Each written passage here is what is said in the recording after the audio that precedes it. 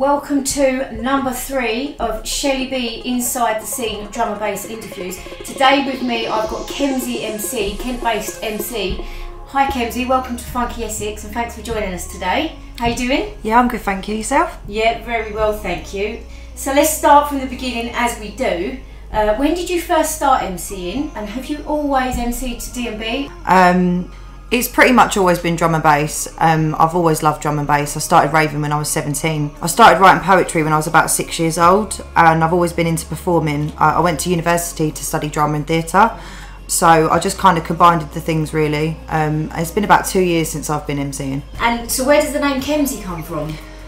So Kemzie was actually my nickname in primary school. Because I started writing poetry in primary school, I sort of took it back to my roots of where I began doing everything. So I thought that would be a good way to give myself a name, and it's similar to my first name as well. So. Oh, okay.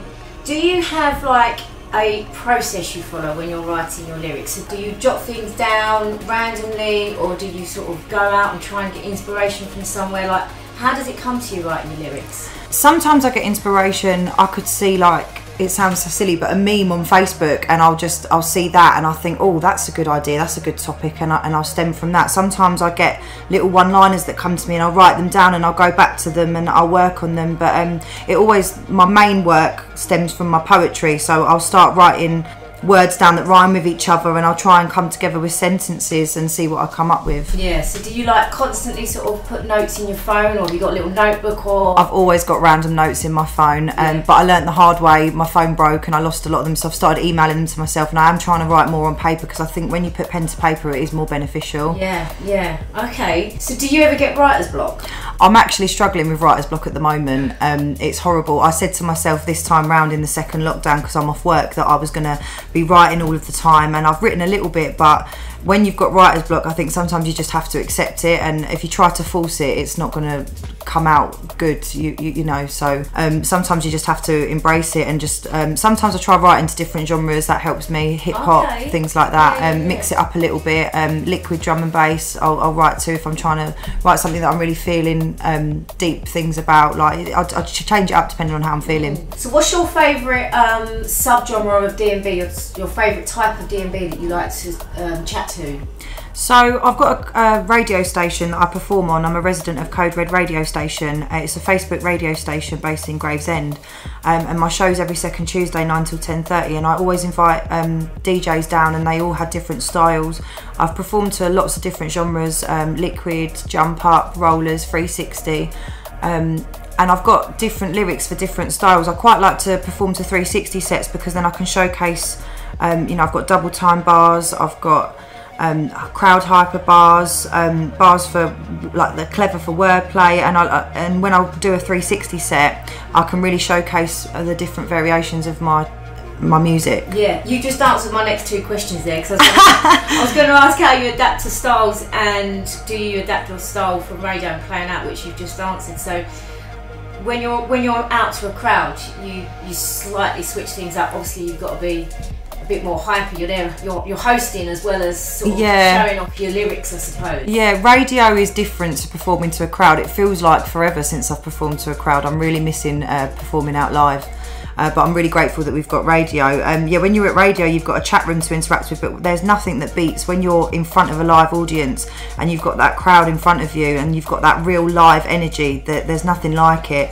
It's really nice to be able to interact with the crowd, and I suppose, yeah, you're putting on more of a show when you're live. And I miss it. I suppose you vibe off the energy. You do, yeah. You've got exactly the lights, you know, the atmosphere. Everything, just everything about the rave scene. Yeah. During lockdown, I think obviously a lot of DJs have done a lot of live streams and that, and I've kind of felt a bit for the MCs, because I've felt like it's maybe not been as easy as for them to do like live streams and that. Obviously you can if you've got a DJ that you're working with, but like there've been a lot of people struggling.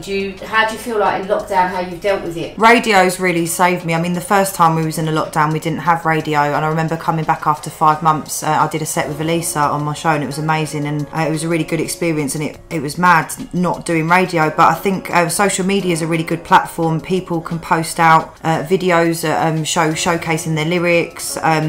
and people who've been practicing and working on projects. I think everyone's been struggling in different ways. Some people have really used lockdown to motivate themselves and to push themselves. Other people have been struggling more with other things. For me, I mean, I've written a track that I've done with Elisa called Finding Freedom, which is actually based on addiction, because the first lockdown for me was I struggled. I was battling addiction, but towards the end of the lockdown I went into recovery, and I'm now 5 months clean and sober. Wow, that's amazing, well done. Thank you.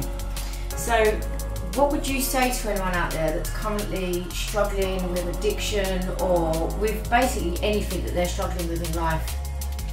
I would say if it's generalisation, like reach out to people, tell people how you're feeling. It takes the power out of it. I think when you get stuck inside your own head and you get isolated, it's a horrible place to be in.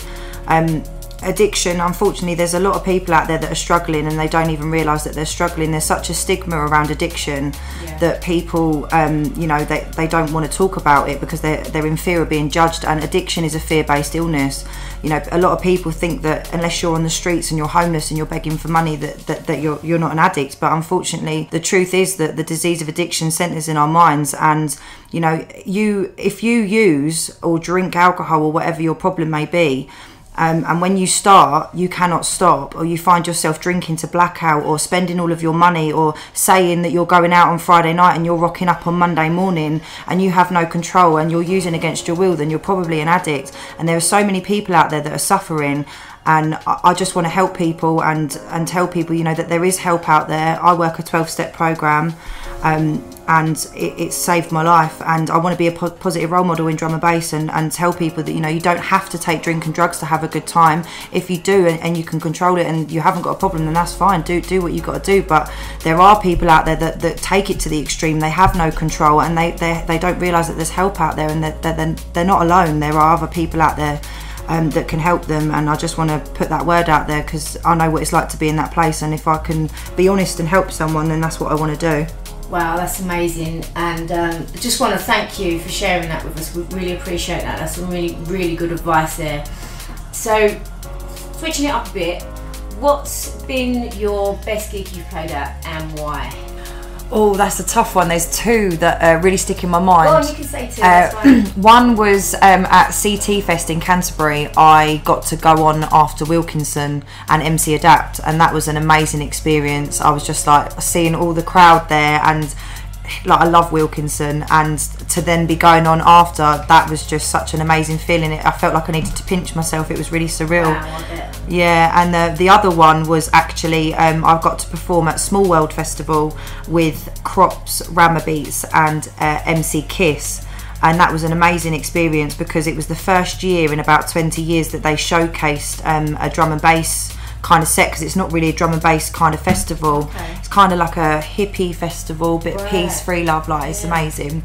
I really enjoyed it, and when we got on that stage there was like 5 people in our tent, and then out of nowhere there was just a whole crowd of people, and they loved it, and I think we really represented drum and bass in a positive way. Kiss is an amazing MC. She's very her content, she spits to a lot of hip hop, and she talks about a lot of stuff that's important and things that matter, and I love working with her. She's pushed me since I come in the scene. She believed in me before I believed in myself, and to be on that stage with her, the sun was just setting, it was 6 till 7, and it was just an amazing experience to be there amongst people who weren't really there for drum and bass, and to showcase it and be a part of it. It was just an amazing experience. It sounds it. So you just mentioned another female MC.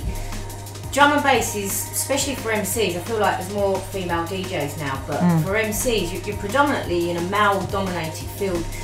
Have you had any challenges because of that? I mean, there's always going to be that stigma, and that females shouldn't be doing it and they can't do it as well as men, and it is a male-dominated scene, but it's the females are really making movements right now, you know, and there is so much talent out there.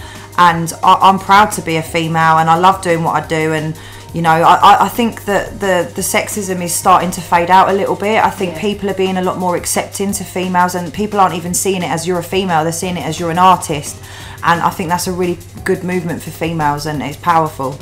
Yeah, definitely. So what would be your dream back-to-back, like MC and DJ?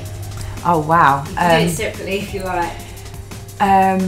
That's an amazing question because there's so much talent out there. I think I'd love to work MC wise. I think just because I looked up to them growing up and I loved going out watching them raving, I'd love to work with IC3. Yeah. Yeah, definitely, and Funster as well. I think they're two artists that I've always. Funny, IC3 got a mention in the last interview. The popular guy. Yeah, he's lovely. He's such an approachable guy. He is. He's a right nice guy. People need more people like him in the scene. He's just very humble. It's nice to everyone. And he's just an all-round good guy, and he's talented at what he does as well. Yeah, yeah. Who else do you look up to in the scene? I look up to anyone that is spreading positive messages. There's a lady called Ruth Royals who she's a female vocalist in drum and bass. She got nominated in the Drum and Bass Awards, and she was doing a hashtag Keep It Real campaign about like being who you are, your body, like you don't have to, you know, there's all that stigma in the media, like you should be skinny and all that. And I think people like her, she's a young girl trying to spread a positive message. Anyone that's out there trying to spread positivity in our society, I look up to. 100%. What's your plans for the future? Obviously, I know we're in lockdown, but like, let's just say we're coming out soon. Let's look on a positive. I hope so. What's your plans? What have you got up your sleeve? What would you like to achieve? So it's under wraps at the moment. I can't say who, but there is teaser. There is a producer. He's a well-known producer, and he's an amazing DJ in drum and bass. And I'm very excited about doing a track with him. I'm looking forward to that. And there's also a mixtape that I'm supposed to be working on with 3 MCs.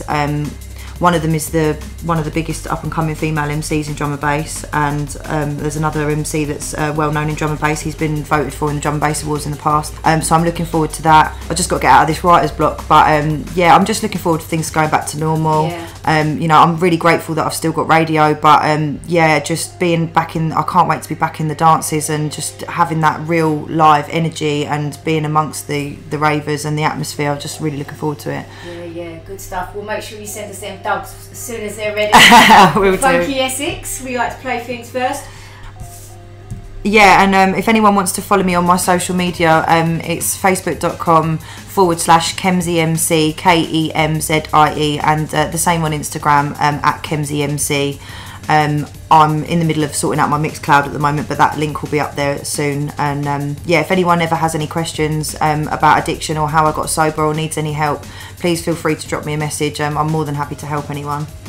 Kemzie, you've been amazing. What a great interview. Just want to say thank you so much for doing this for us for Funky Essex. Thank you. Thanks for having me. Funky Essex.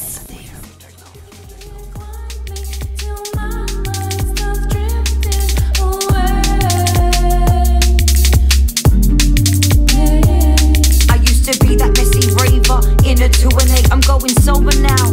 I'm nearly 28. I'm not fishing for compliments, though I do like my place. I nearly lost myself, but I found my saving grace. I got my spark back. No need for a fuse, just positivity's that I'm about to let loose. I'm sick of running round in circles like it's Duck Goose. I need to love myself and say no more to abuse. I'm changing my direction. It's a time for self-reflection. People wanna see me fail, but I'm teaching them a lesson. Admit that you're powerless and open up confessions. It's the only way to be if you wanna see progression. You can't stop the wave, but you can learn how to surf. The more you're honest with yourself, start digging out the dirt. It's not the easiest thing to do, but it can't get any worse. The only way is up, it's not my time for the hurt.